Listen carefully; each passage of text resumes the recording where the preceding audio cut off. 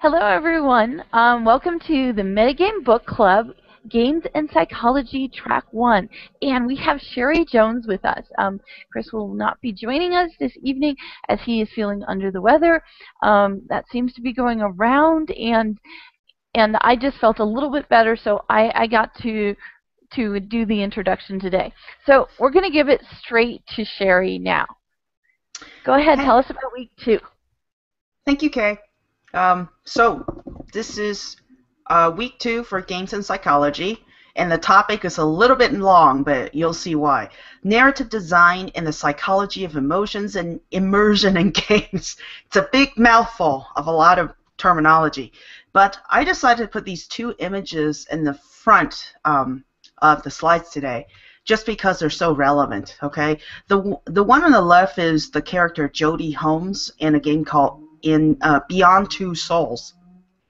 And this game there is a choice element to it, so it has a bit of interactive fiction element into that game. But the design of the characters, if it's not clear to you on the screen, she is crying. So they capture very delicate emotions on the face of the character. And when this game came out, people felt like they could really relate to the character. Okay. So on the right-hand side, we have a game called Train. And that is a horror game where mannequins seems to move in the game. And the reaction that you see there is from Markiplier, the Let's Play player. And he's pretty popular. But anyway, this is how we're going to start today. So please go next.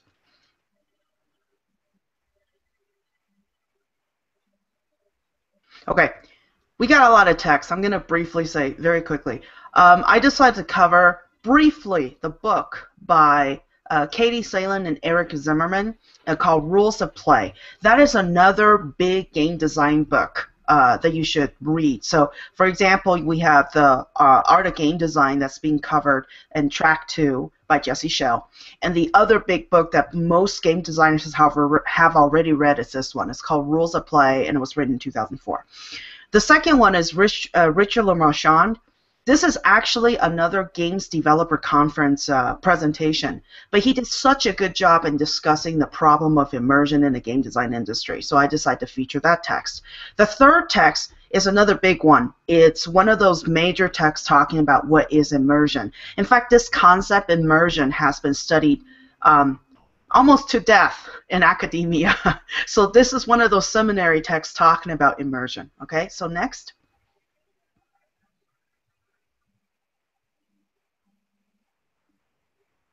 And it's slowly moving. And I think we might need a refresh. So hold on a second.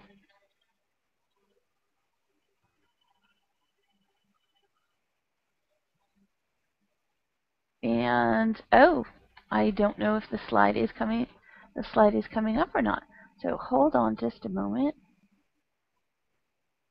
Let me see if here we have it.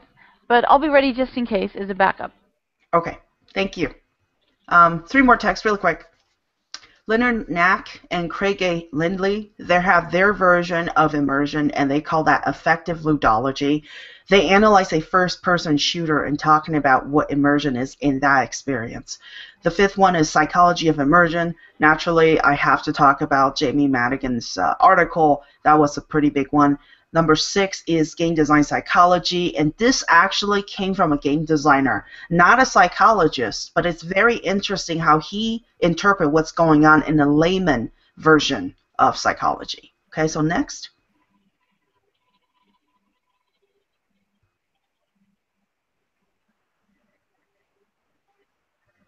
Okay, let me see if I can share mine. Fun technical issues. Okay, no problem. Comcast. Okay, mine might be coming into focus. How's that? That looks great. That looks great. So 3 more texts, and I'm almost done.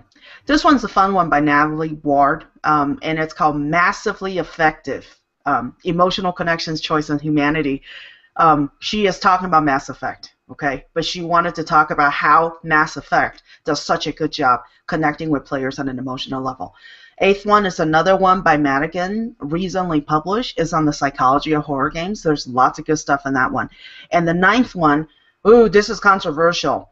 It's about those nasty or wonderful microtransactions in current games such as Candy Crush Saga, a lot of games there. And this particular one talks about the feeling of envy. What is the association with envy and microtransactions? So those are all the text. So let's go next. Okay. We're going to talk about the immersion controversy in game design. Now, let me preface this. First of all, the word immersion in game design is not the same, it's not defined the same as how academics would define it, because game designers are still trying to figure out what it is, and academics have different lenses that they put on to interpret what that means. So I'm going to first talk about, in the game design professional industry, what the problem is with immersion. Okay, so next.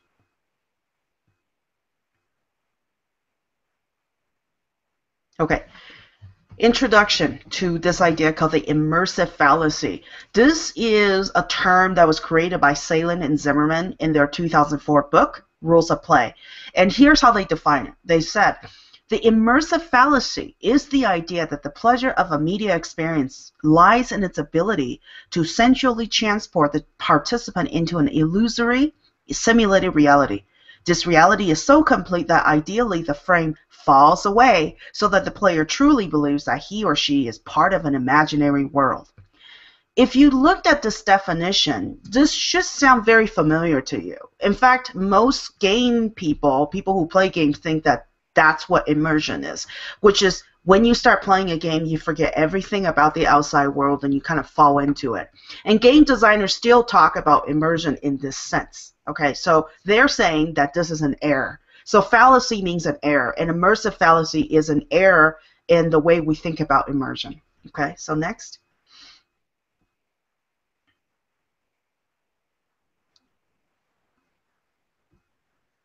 Okay, so they explain it this way, why it is a fallacy. They said, the danger with the immersive fallacy is that it misrepresents how play functions. And another yellow text there on the bottom, it says, games create meaning for players as something separate from, but not connected to, the real world. This is a key point that they pointed out, which is a game is supposed to create a fictional version of the world. It's not supposed to be a one-on-one simulation. For them, that's not really a game anymore. That is where the simulation fallacy comes from. And the immersive fallacy or simulation fallacy, that came from when virtual reality was created. And that language got carried into game design. So game designers constantly say immersion, but basically Salin and Zimmerman said that this is really the wrong way to understand what games really do. So if we can go next.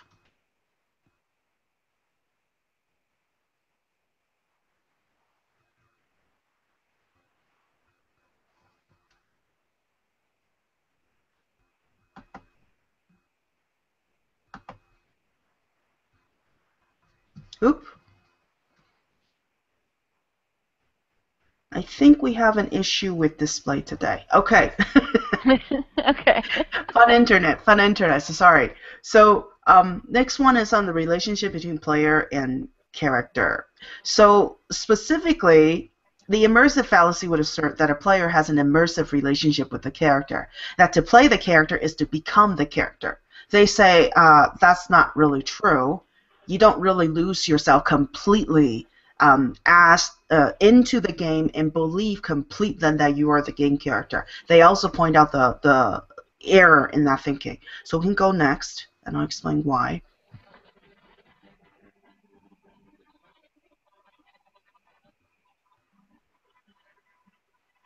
Okay. Now they introduce this idea of double consciousness to explain why it is an error to think that when we get immersed in the game, we become the game character we play, or we become part of that world. They said here, a player's relationship with a game character he or she directly controls is not a simple matter of direct identification. Instead, a player relates to a game character through the double consciousness of play. So what do they mean by this? Double consciousness means you are simultaneously conscious of the fictional world in a game, but you are still conscious of the reality that you exist in. So I decided to put this image on the right-hand side to show you an example of a double consciousness. So the two characters, they're playing Outlast, and there's a monster approaching them. And one of them said, and it will loop around again, that we're invisible. If we turn off the camera, then we can't see him, and then he doesn't exist. So right, it's like putting a sheet over your head, right? So there's so their conversation there, they're still remembering that there's a camera. Okay, they still remember a reality that they exist in while they're having a fun time discussing the horrific situation that they're in Outlast. And Outlast is very, very scary. So most players freak out, but they're using this kind of conversation to make themselves relax a little bit. But that's an example where you have consciousness of fictional world and consciousness of reality. So let's go next.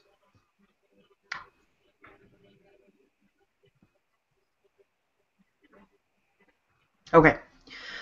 Now the double consciousness of character. So this is an emphasis now. A protagonist character is a persona through which a player exerts him or herself into an imaginary world. So they're explaining to you that your relationship with the character that you control, so that's what they mean by protagonist character, it's really just a persona, one of your many personas, okay? So that came from psychology. In fact, Jungian psychology talk about persona all the time. But according to Jung, you can have many personas, not just one. So the way we think about a character inside a game is just one possible persona that we can take on. And then the second part is that the character is a tool, a puppet, an object for the player to manipulate according to the rules of the game. So some people argue that a character in the game that you use is just a glorified mouse clicker. Basically the way you move your hands, or maybe, you know, whether it's VR or you're using a PC game and you're using a mouse to control it. Really, a character is just a controller. So there's two layers that the character functions. One is that it acts as your persona, and the other is it's a tool. It's a tool that allows you to open doors and unlock things and go through levels and kill monsters. Okay, so go next. And I think when it comes to that, you see it a lot in, say, the difference between someone who plays an MMO like World of Warcraft, where you might have multiple characters. So there's not one that you just, you know, that you might have one that you call your main, but you still you identify with them, but you don't consider it you to be you. But then I'd say in the virtual world Second Life, for a lot of people, at least educators who are first getting in there, they took their character, their avatar, very personally. Of course, yes, because, and that's perfect example, because this idea of persona, and I'll go way back into the definition, right? Persona are not fake things. They are one possible form of your personality. And for Jungian psychology, we all have the potential to be evil. We all have the potential to be good. We all have the potential to be envious and so forth, okay? So a persona is basically the way you present yourself to the world, and you present yourself in different ways to different people. So yes, naturally you should feel very personal toward that persona because it is a part of you. It is not a thing that's separate from you, okay? It's just a different expression of you. So that would be kind of an answer to why people get so attached to their game characters, as I do as well. Okay, and here's a problem with the meaning of immersion. So here's Richard LeMarchand, and he's actually the lead game designer of Naughty Dog. Naughty Dog, who famously created The Last of Us. You know, there's a very, very big game studio right now. And he reiterates this problem, which is, he says, here they are, poor old immersion and immersive. Game design world have been using these words forever, right? And he says they're relatives, relative words. Engaging and engagement are a bit better, but not much. We use these words all the time when we're talking about what makes game great. But do we really understand what they mean? Their literal sense seems confusing. When we're immersed in a game, what are we under the surface of? Are we inside the gameplay or the graphics, like James Wood making out with this creepy TV in David Cronenberg's film Videodrome?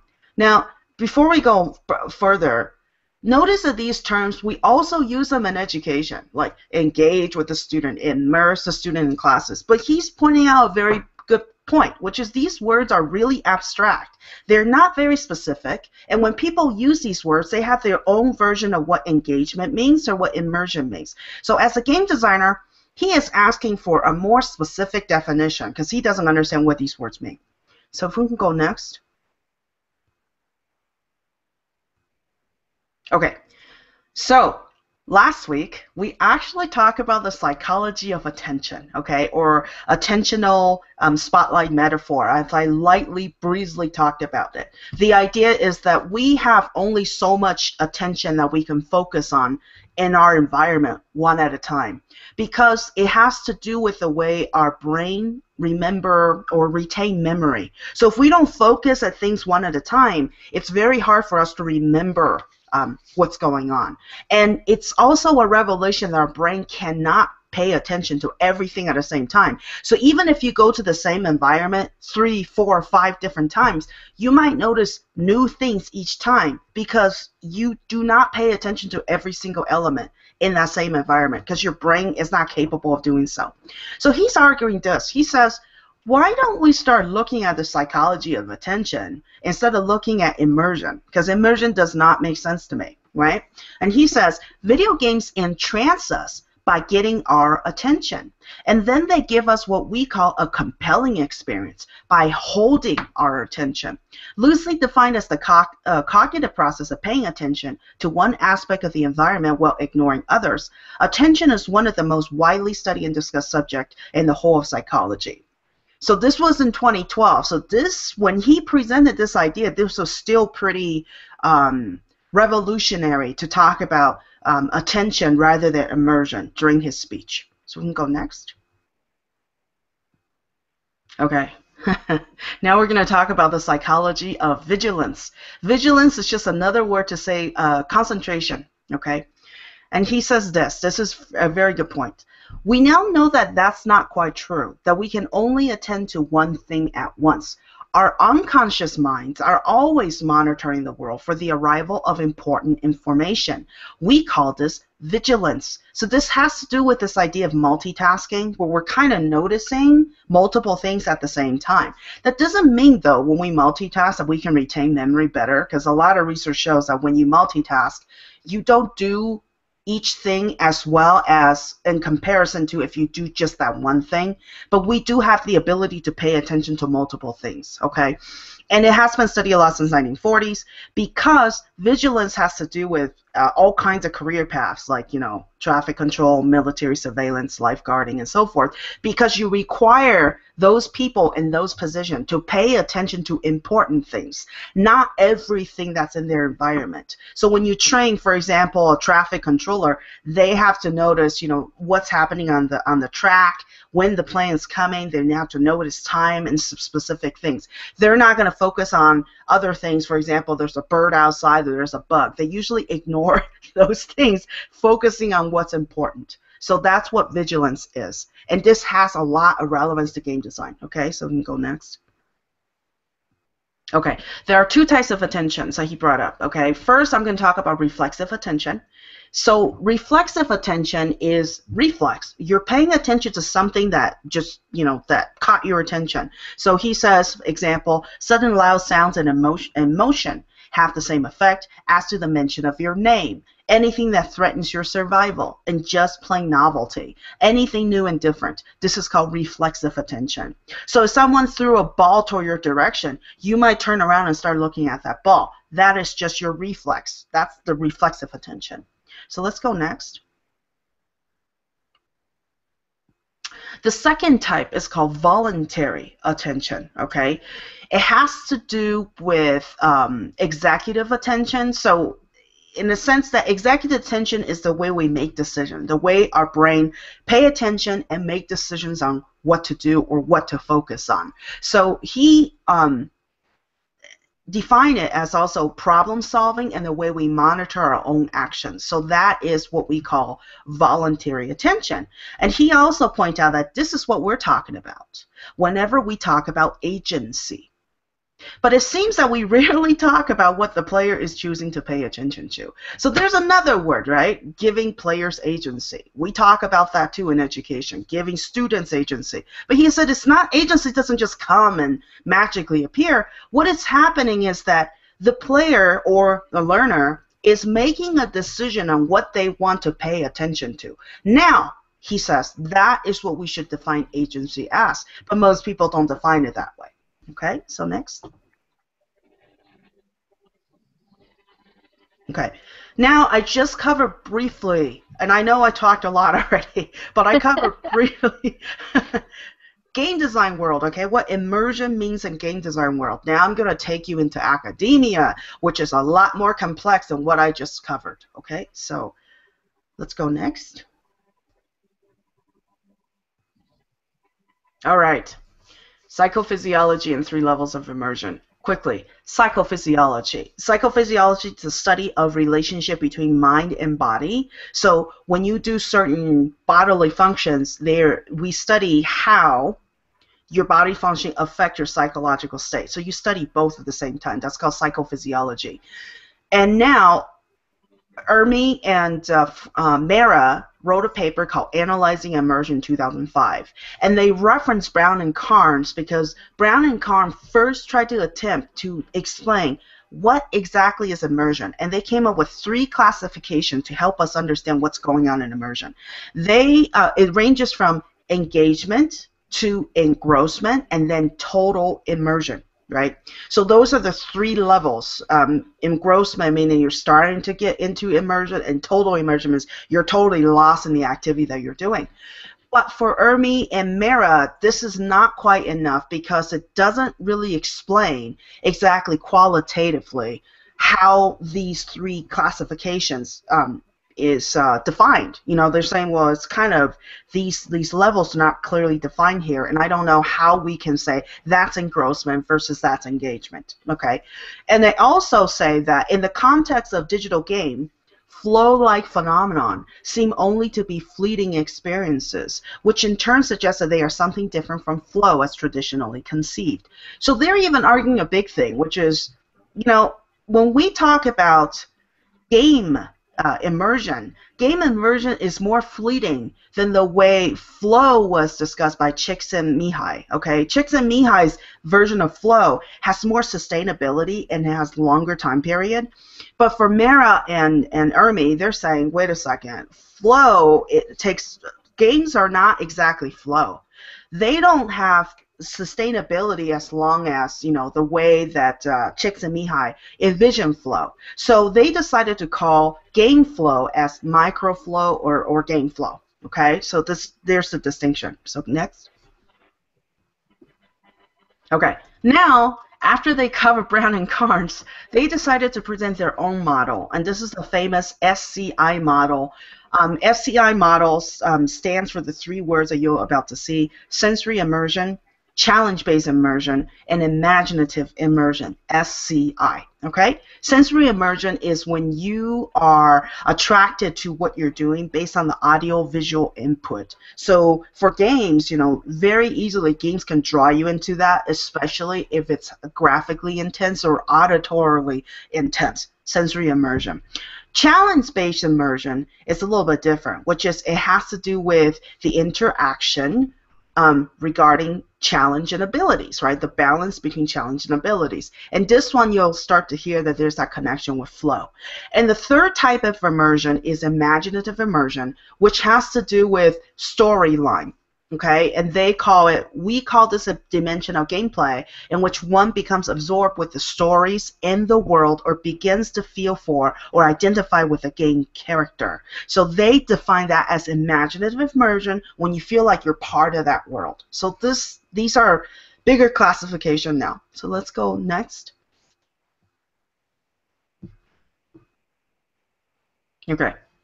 So Leonard Nacky and Craigley A. Lindley pointed out, and this is what they said, is that they think that in the SCI model, that challenge-based immersion is very close to Csikszentmihalyi's description of flow experience. They don't necessarily see a distinction between flow and microflow because they're not.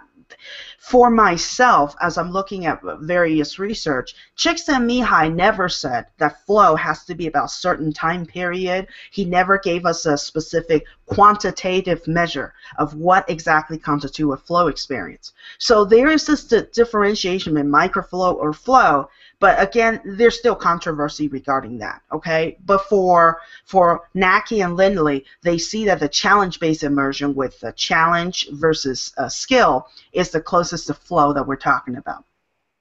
And lastly, really quick, challenges in this definition can include different mixtures of physical and mental performance requirements. So again, they want to talk about how the mind and the body interact, produces flow. It's not just here, or it's not just the physical, but both interacting. So you can see that on the right-hand side, that's the cat playing whack-a-mole, but it's very it's very entranced. That's the cat's flow state right now that you're seeing, okay? So let's go next. Okay. So I showed you that cat example because the cat, notice that the cat was bouncing around. It's skill-based, right? So it's entranced because it's skill and a challenge. The challenge is trying to poke the fingers down, and it's trying to use the skill with a paw to pounce it down. So that would be that challenge. Now, some psychologists say, wait a second, this word immersion sure sounds like presence. In fact, this word presence has been studied for decades and decades in the psychology field. And they say, oh, that's just another term that the game designers are using to describe something we've been studying for years, okay? So here's the definition.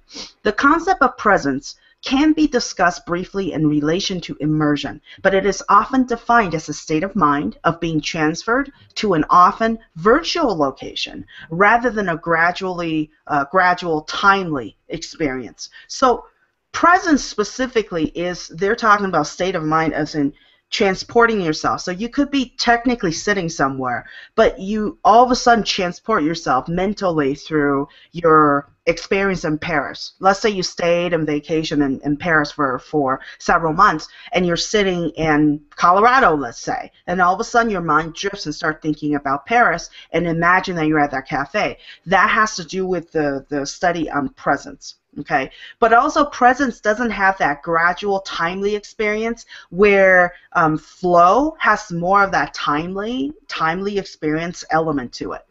So what Naki and Lindley decided to argue is that we should really look at spatial presence. Okay, spatial presence has to do with, and I'll define it again, two-dimensional construct in which the core dimension is the sensation of a physical location in a virtual spatial environment, and the second dimension depicts perceived action possibilities. So not only are you thinking about a location virtually here, but also you're thinking about actions that you can do. So that is closer for them a flow state, because you're using your mind and you're using your body, right? And that's how they define it, as spatial presence. Okay, so next. All right. So that was a lot, right? Now we got another. Told you, immersion is a big controversy. Here's a third version, okay, and this is by Madigan. So Madigan went to Wirth and All's theory. So he brought up another theory here. He says that spatial presence, he believes, happens this way in 3 steps. So one is the players form a representation in their minds of the space and world with which the game is presenting them. So that means, as I have said in previous presentations, that if you can mentally reconstruct the model of the game world in your head, that's the entryway into immersion, okay? Second step is that when the players begin to favor the media-based space, which is the game world, as their point of reference for where they are. So put it in psychologically gobbledygook, that's what Madigan says. Their primary ego reference frame. So your ego reference, there's a lot of terminology. I'm not going to go into every single thing like what ego is and everything. But primarily, let's say it's your primary persona, if you will, okay? If you want to think of it this way, where you feel that currently you're in. So if you're sitting like myself, I'm sitting at my office, okay? But I'm currently feeling like I'm part of the Metagame Book Club. I'm actually in this virtual space with everybody. So this will be my primary ego reference frame. Okay? And then he just says profit because who knows what happens afterwards. Oh, okay. I was going to ask about the profit one. South Park, there's a nice little South Park reference, right? The underwear gnomes. Anyone remember that? No? It's okay. It's okay. But here's the main point is he thinks that that's exactly how immersion works. So besides all the categorization of what are the series of immersion, he says, look, all that is confusing, but if you just understand that, first of all, it has to have a mental model. If your brain can construct a mental model, that's when you start leaping in. Okay? So let's go next. Okay. And he also says here, players forming a mental model of the game's make-believe space by looking at various cues. So the game cues, for example, images, movements, sounds, and so forth, as well as assumptions of the world that they may bring to the table.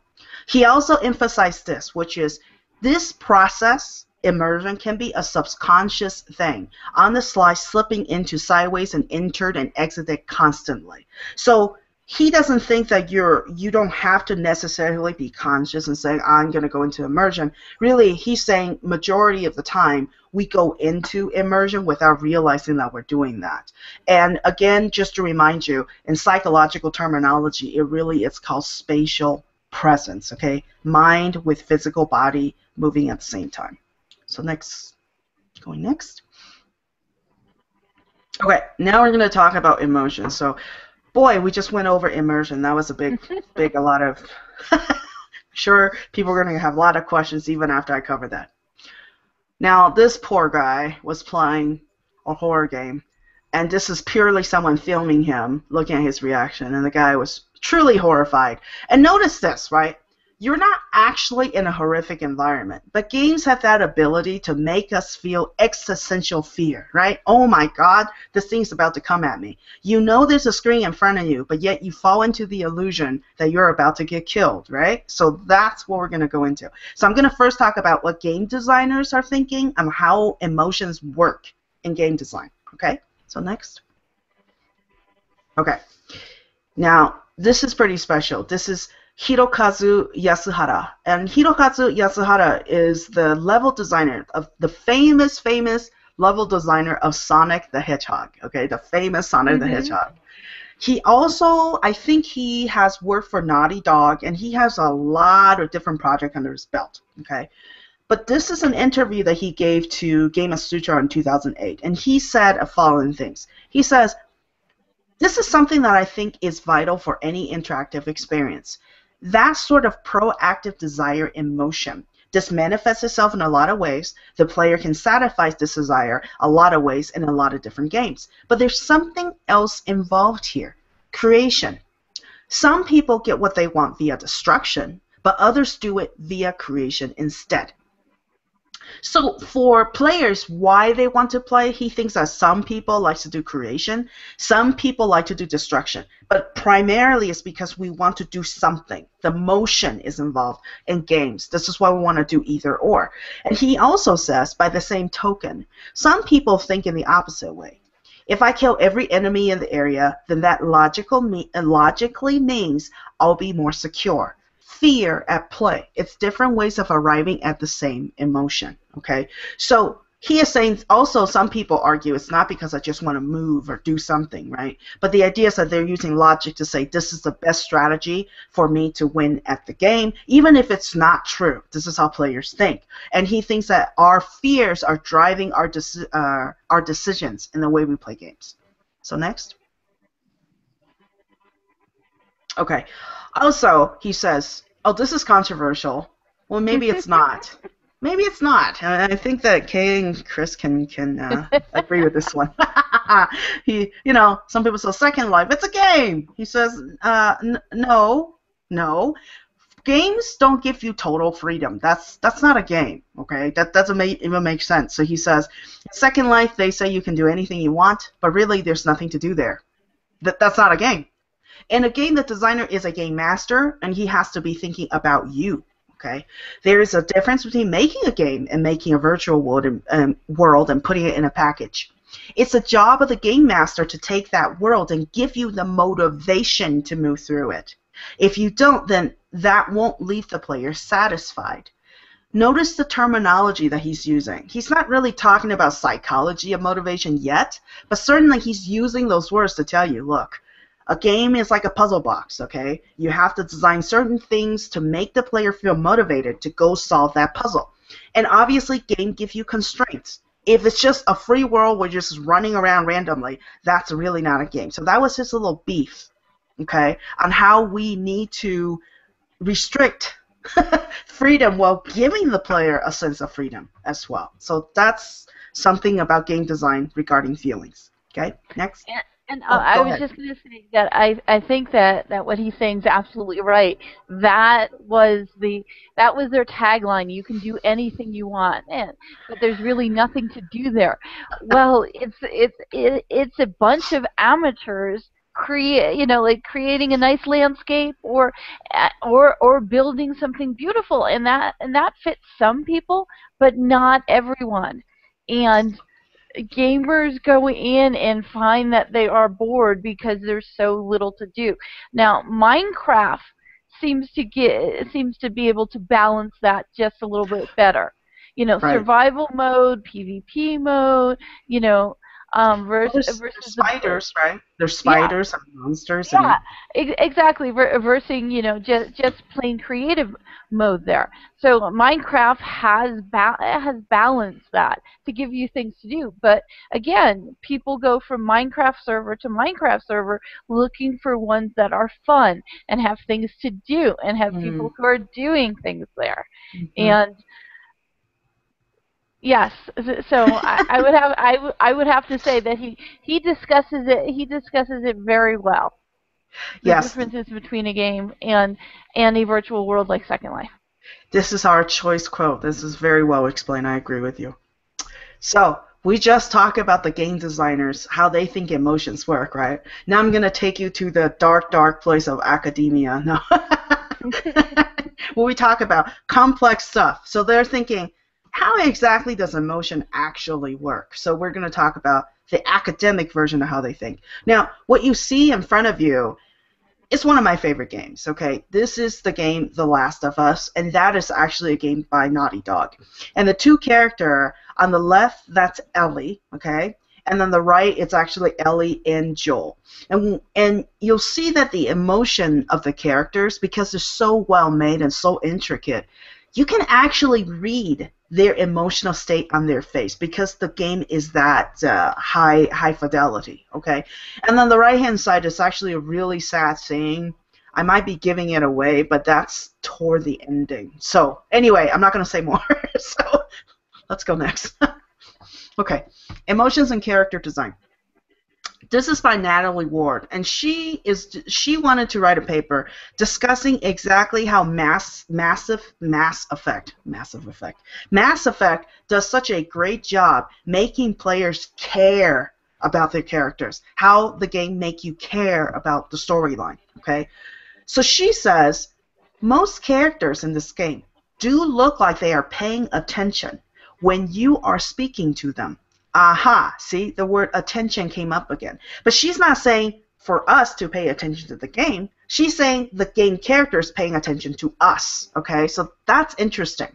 Some of this is attributable to the game design showing characters up close to the screen, from the shoulders up, so when you are conversing, so that you can watch the reaction of your audience in a more realistic fashion. So the character, even the view that you have, the full body view versus the upper view versus the half body view, that actually affect the way you feel emotionally toward that character. So she pointed out these interesting ideas. Okay, so keep going next.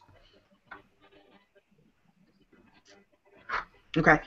She also pointed out, interestingly, and actually this has been studied for a very long time in psychology as well, but this is what she points out. There are 6 basic facial expression categories that have been shown to be recognizable across cultures. So if you ask me, well, is this really true? Yes, but there's still controversy. They're saying, well, are they really truly 6 facial expressions that are shared across all cultures in the world?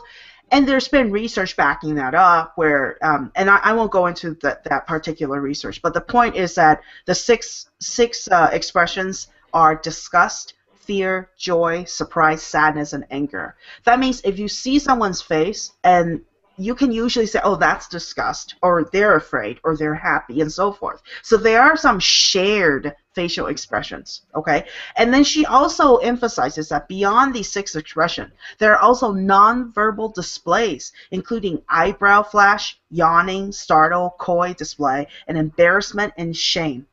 What she is doing here is trying to point out those elements that can help game designers understand how do you design facial expressions that mimic those particular elements. And there's been expensive pictures, photographs taken of subjects that are looking like they're scared or looking like they're surprised. So many game designers actually take from those photographs to design game characters. She also finally argues that knowing the role of emotional expression, it is interesting to note that in Mass Effect, regardless of the fact that it is an entirely new galaxy with a number of different species, almost all characters are capable of human-like facial expressions. So funny enough, we don't notice this, right? But if the game has aliens or monsters, they still have those facial expressions that we recognize. That's because game designers realize we can't relate to a character if they don't look kind of human, anthropomorphized, right? There's some human elements.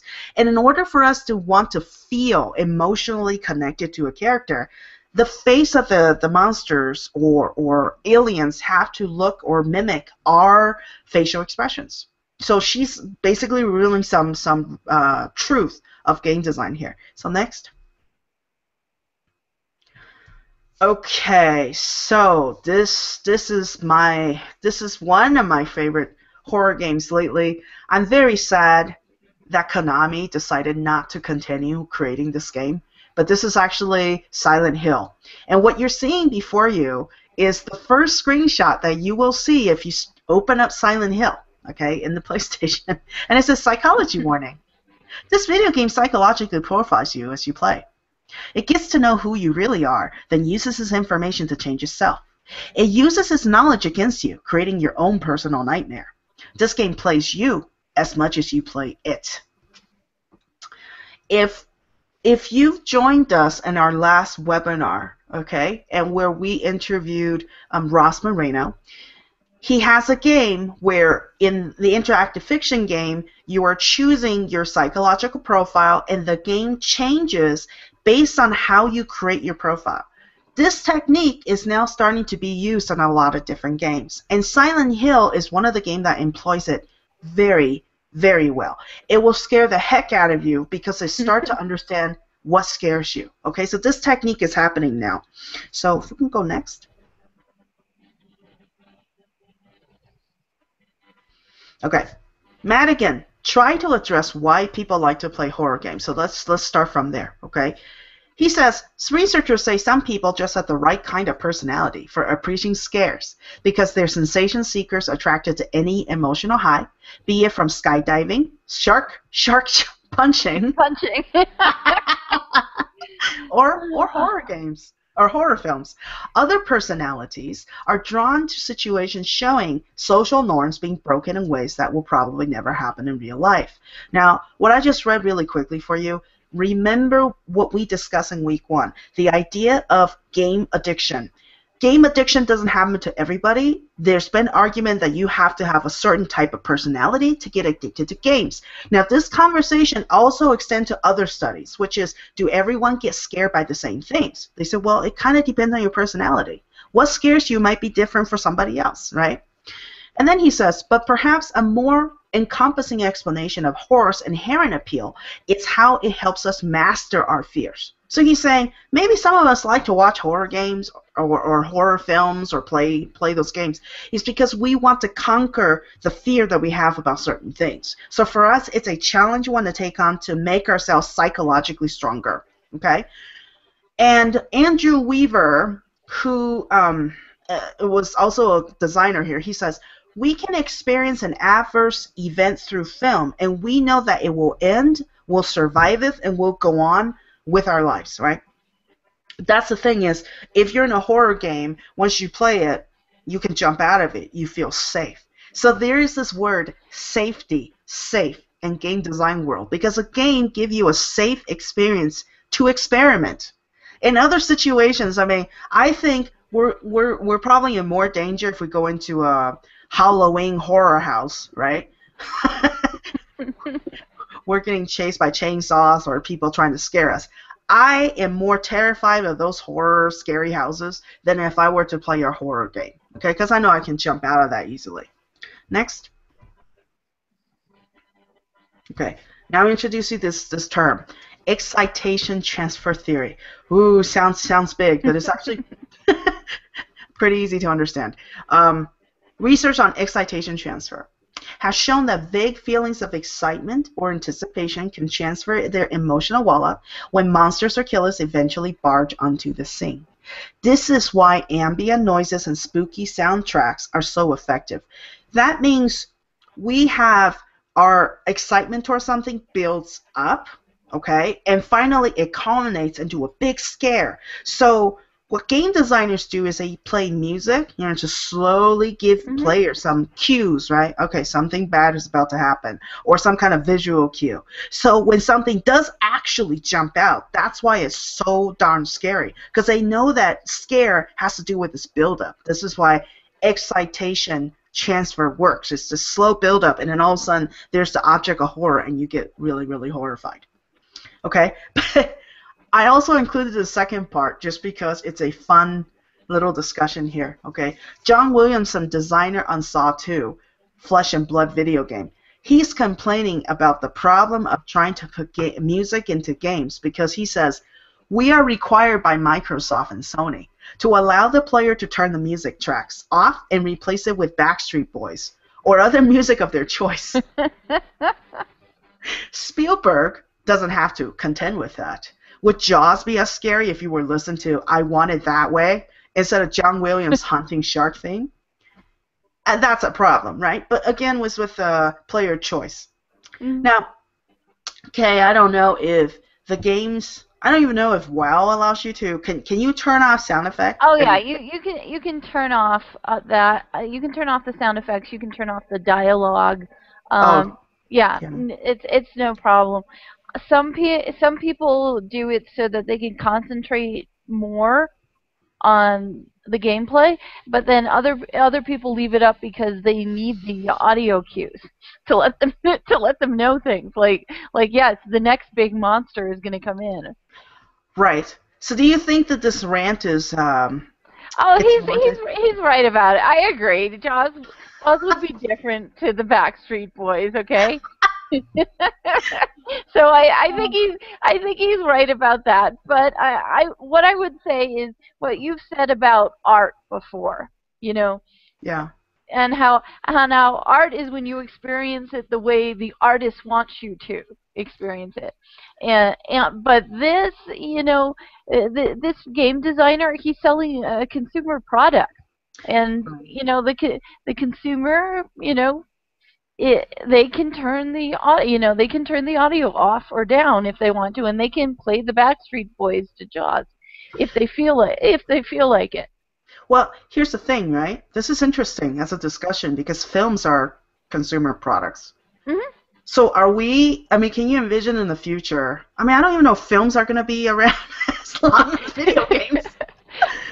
Look, are we going to be like, okay, I'm going to go into the theater, but on my side, I'm going to turn the sound down because I just want to look at the dialogue. I wonder if it's going to go there because in game players demand a lot of things from game designers. And I wonder if the film industry is going to kill or if it's just going to be, we dominate your experience because that's how we want you to feel about the movie. That's, yeah. Well, I think it's a market. I think it's absolutely a market decision.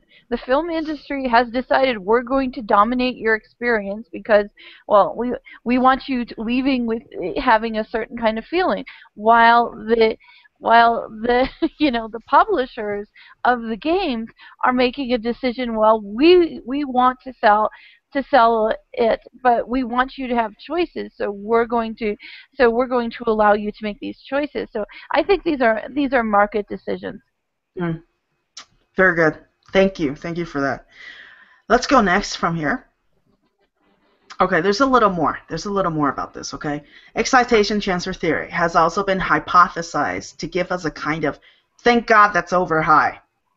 So I think this has to do also with people who like to skydive, or do dangerous activities skateboarding, Roller um, coasters. roller coasters. Exactly, right? That's that's an easy, not so dangerous one. It's a very short ride. You yell, scream, you get scared, and then it's over. Right, right, exactly. And for what Madigan point out here from Glenn Sparks actually, that specifically there is a positive emotion that you feel after you get scared. So what we're being high to, the drug that we're going after, is the afterwards. After we got scared, then we feel, oh, it's over. Now I feel really good. For some people, it's actually like a drug to see horror things. And that poor girl is playing Oculus Rift. She's horrified.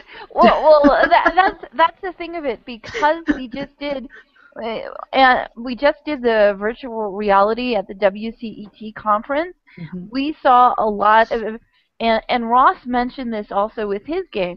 We didn't have the Oculus Rift. We had the Samsung viewer instead. Yeah. But we saw that people who we knew to be gamers, when they put it on, they did not have that much of a reaction to it. People who are not gamers had a larger reaction, because we were even put in a scenario where you were in a wheelchair, and Mm. and it looked kind of like an insane asylum, and you were kind of strapped, and our people who were gamers really didn't have a reaction to it, while the people who weren't gamers, who didn't, in you know do they didn't go into a game as any kind of character. Right. They reacted quickly to it. Hmm. You know, I really think, as the reaction, because I was thinking about this problem since our last conversation, I still could think it's related to attention.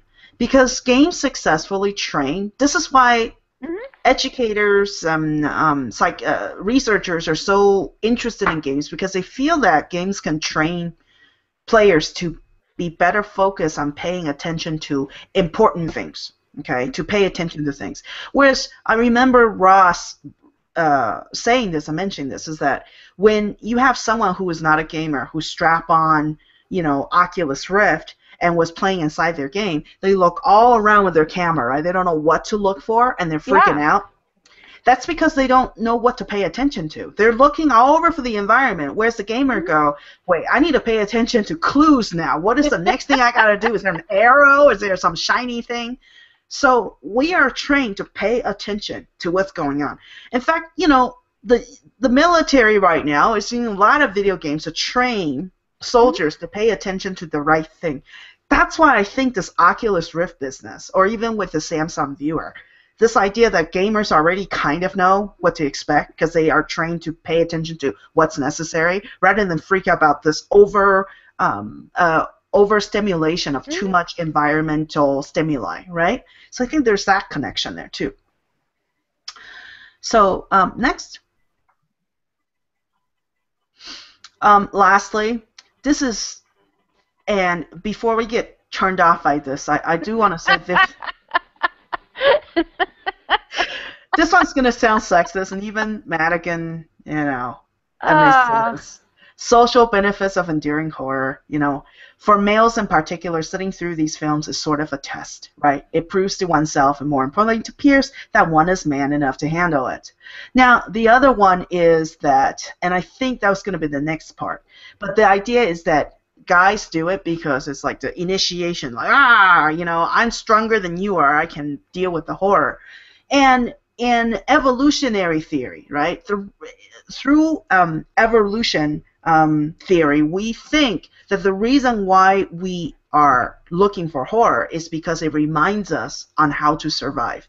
Because in the wild, if there's a tiger that's coming towards you, you need to get scared and you need to know when to run. So as we are becoming, urban animals rather than being close to the jungle, we need something else to fulfill that need to get scared, to remind ourselves that we need to survive. and act quickly. So some evolutionary theorists believe that this is why we get scared. But this is why you see different disciplines have different answers for why we get scared. And oh yeah, societal norm. This is the part that's a little controversial. Yeah. So societal norms. Remember, he is saying that society sometimes conditions us, right, to think what exactly does it mean to be a male and what exactly does it mean to be a female. So Madigan theorizes that perhaps the way we are acting, when we play horror games, as in girls get scared and they scream and the guy had to come and protect them, is because they're playing out the societal norms that's placed on us. So he's not saying inherently girls are supposed to be protected, right? And guys are supposed to be the protector. He is saying that people play out these stereotypes when they're playing horror games, and they like it because it helps them relive those societal norms, as in, I am doing the right thing. Because societal norm is also, there's an ethical component to it, which is, this is the right way I should behave. So when I behave through a horror game, I feel like I'm doing the right thing as a real following society social citizen. Okay, so that's the controversy, but I don't want people to think reading that automatically they're thinking, oh, that's how girls are supposed to behave. No, it's some girls like to play the stereotypes. That's what we're talking about, okay? All right. Oh, let me emphasize one more time. I kind of explained it already. That last one we discussed, he calls it the snuggle theory of horror. It sounds sexist, right? But here's the study that he referenced. He says, a famous study supports the snuggle theory horror by showing that men who were paired for the viewing of Friday the 13th, Part 3, with women who pretended to be afraid, were more likely to say they enjoyed the movie and were attracted to their viewing partner than were men who watched the horror film with women displaying mastery of their fear. Oh, come on. We both know there's variables in there that aren't being discussed at the moment. Right. But certainly he's just saying this is a study. He's mad against the saying I did the study. He's saying there's some study that says. Yes, I know. I would go the snuggle theory just works in general. Right. Just in general. So yeah. He does say, see, individual results may vary. Yeah, I would say that theory might work in watching a comedy film, watching, a period piece. I don't know. But I think a good point to remember, too, is how much do the person we're talking about, or persons that we're referencing, how much do they conform to norms? Some of us are against norms, So when we watch it, we might not be acting out the way society expects us to. But Madigan is really saying, well, some people like to, follow norms. Therefore, they behave in such ways. So there is some, I think there's some credence to this idea. And we know that we meet students, that act in a certain way because they believe this is the way students need to behave. Like, for example, some student call me Sherry by my first name. Well, some student call me teacher. And I go, wait, you can call me Sherry, that's okay, or Miss Jones. But they go, teacher, or professor. Whatever that makes them comfortable, I don't really challenge it. So they have to play throughout their societal roles. And this is what he is really saying. Okay? So next. All right. We're almost getting to the end. Promise. Psychology of envy and microtransaction. This is a nice one. Yay! Let's go next. Okay. Quickly for us who, I think most of us knows what they are already, but let me just briefly explain what it is. Microtransactions are usually low-cost expansions for existing games. These expansions can range from either buying a new content for a game or buying in-game extras, right? It has been estimated that in 2007 alone, a profit of $2.1 billion, oh boy, was made purely on the sales of in-game items for real money, okay? That's a lot of money people are spending on buying in-game items. To upgrade your weapon or buying new armor, that is what we mean by those little microtransactions, which is this kind of stuff doesn't really happen if you pay for a game up front. So there's a cost. Let's say the game is $50, $60. you usually don't pay as much for microtransactions.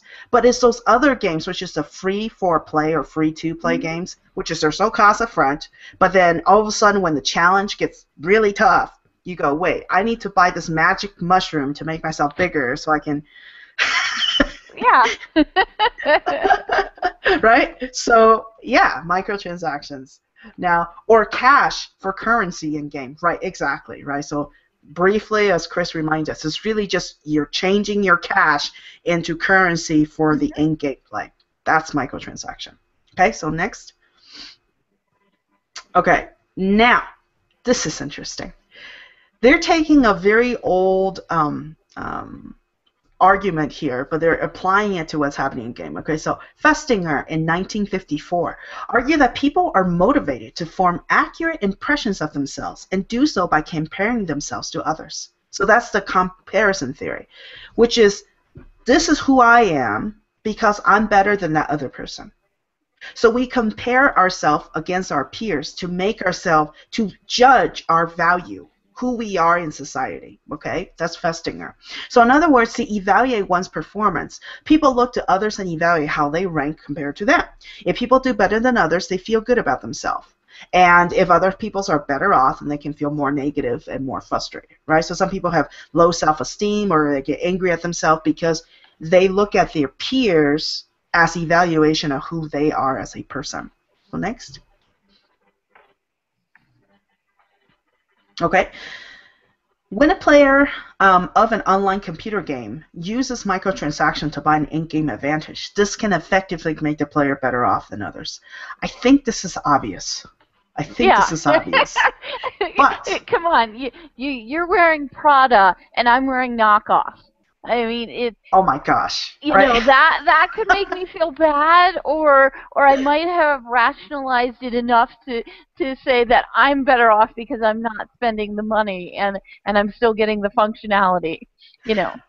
Right, right. But even if it seems this obvious, right? Like, well, duh, that's why we're competing with each other. Yes. What the study is trying to do, which I think is great, it's really wonderful, it's the Evers, Venn, and Wita, is that they're trying to say that when you're designing that, how do we harness envy, this feeling of envy, to make games better? Because a lot of people, in a podcast, Evers was saying that most people associate negative evaluation with envy, but as our discussion shows, we do this anyway, naturally in society. We try to evaluate ourselves against other people. That's how envy works. So how do we employ this envy, this feeling of envy, to make games better? He doesn't necessarily think it's such a bad thing. Okay, so next. Oh, and that was it. I actually went through on time. I was going very fast today. Yeah. And what I have to say is because on the other track we were looking at the manifesto from Electronic Arts that got put out in the 80s about can a computer make you cry? Mm-hmm. Well, I'll be pulling some of your slides and referencing it back to that discussion question because it really does hit on that, because in the book they start discussing that. They don't go in depth. You is much more about this is how a game studio was run, a fictional game studio was run, like Circuit 1999. But there's still a lot from here that shows up in that book. And the problem is they try to ignore narratives in the book, and they talk about can we get away with not developing the story anymore? Can we get away with not developing the characters? Right. And things like that. But this will work well because in the last section of the book, they talk about one of their franchises, which is it's kind of the equivalent of like film noir, like a spy thriller thing. And they really and how the emotion and the feel was different from what they had done with, which was the usual like sword and board, regular kind of Dungeons and Dragons, only done digitally. Right. Ah, perfect, perfect. I know we somehow magically start talking about I know. emotions this week. Weird. Yeah. So we No, didn't. it worked really well. As far as the academic part of it, Yeah, but think about language training and what the term immersion means in language training. yeah.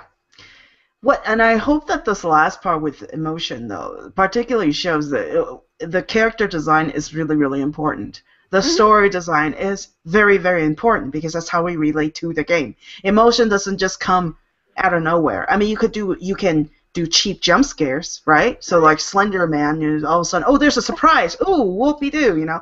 But there's only so much you can do. People go, okay, I'm kind of tired of this jump scare. And there's a lot of horror games like that that Hmm. operate on those simple principles. But in any case, there's a lot to be explored. I just want to leave one thing though. I have a lot of articles this week. I really, really cover very few. And each of the articles that I cover with you today, I briefly discuss very small parts of those articles. So, with this overview, please feel free to read those articles in depth. I certainly don't want you to misunderstand each theory's position because their position is a lot more complex than what I can cover in an hour. So, definitely try to read some of those articles if you're interested. And that's it Okay. from me. Yeah, and we're going to say Happy Thanksgiving week to everybody in the U.S. And we won't be putting up anything new this week because we're going to kind of give people a week off, and then you'll see things at the beginning of next week. So thank you, everybody, and goodbye. Bye.